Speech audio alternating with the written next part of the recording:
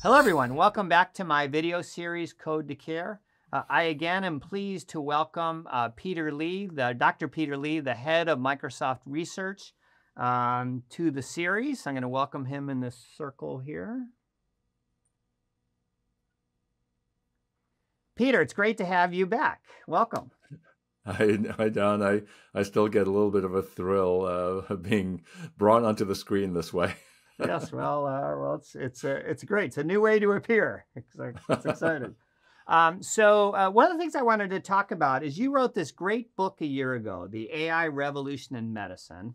We bought that for all of our employees. We wanted everybody to sort of appreciate the wonders of Gen AI, kind of like the way you went through it with your co-authors. And one of the things I enjoyed about the book, which I personally experienced, is just these aha moments. Like every month, I would get into Gen AI and it would just do something, magical and some big leap forward. And that book really represents, I think, you and your co-authors really kind of forging that trail for the rest of us in the industry. But the trail has continued even past writing the book. So I wonder if you can reflect on the aha moments, maybe key ones in the book, if you'd like to recount those, but certainly since, what have been the moments that Gen AI or AI in general has really amazed you?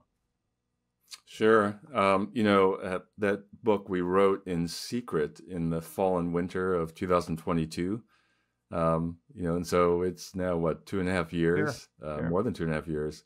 But it was also, that means it was written before GPT-4 was revealed to the world. And so when I reached out to Zach Kohani at Harvard Medical School and then to Carrie Goldberg, who's a great science writer, we really wrote a book that was a work of pure speculation. There was no real experience or evidence out in the world of what doctors and nurses and hospital administrators and so on, patients, would be using AI for. We just had to guess.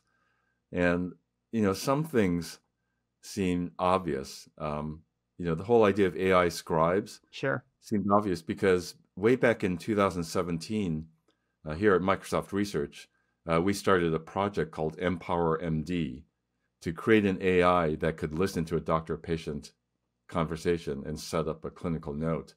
And that project was really a very important project because we had two collaborators. We had Joe Petro and his team at Nuance as a set of collaborators, and we had Dr. Shiv Rao at the University of Pittsburgh Medical Center as a collaborator. And so it was a kind of a three-way collaboration.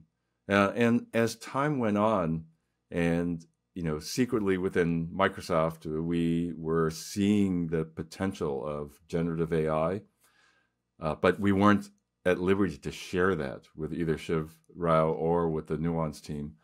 And then, of course, they had their own secrets that they weren't able to share with us. We started down the road of trying to join forces and, in fact, did a merger with Nuance. And UPMC Enterprises, their venture arm, agreed to provide seed funding for Shiv Rao to spin off his own company for ambient clinical intelligence called Abridge. Abridge, of course. And so it's kind of an amazing thing that we could predict that things like this would happen and be superpowered because of generative AI, but also for us at Microsoft Research to see leading products like Nuance Dragon Copilot or Abridge doing so well in the marketplace.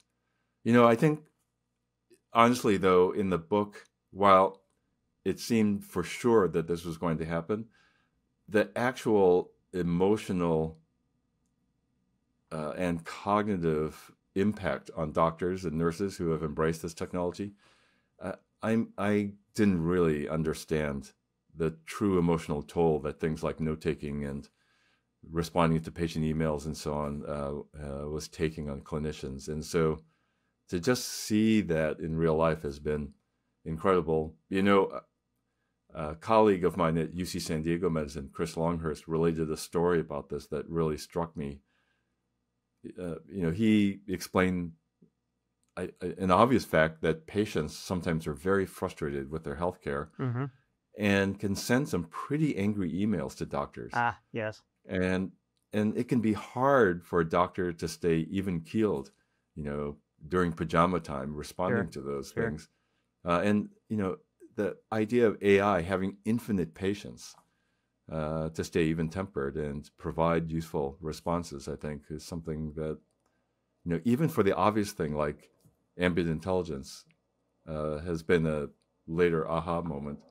And of course, I think the bigger thing has been something we missed completely. I didn't really understand or realize at the time we were writing the book, was how the transformer architecture that powers things like ChatGPT can make huge advances in other modalities such as radiology, pathology, genomics, biomolecular dynamics, real-world clinical data.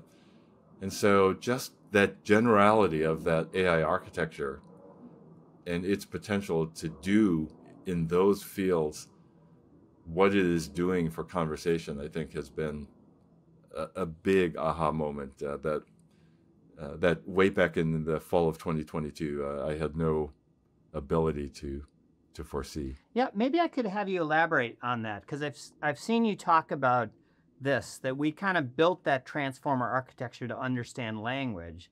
But what you're finding at Microsoft Research is that it's really kind of understanding biology or understanding kind of the natural world somehow, even though it kind of wasn't built for that. Maybe you could elaborate on some of the cases where this architecture Yeah, happy is to working. do that.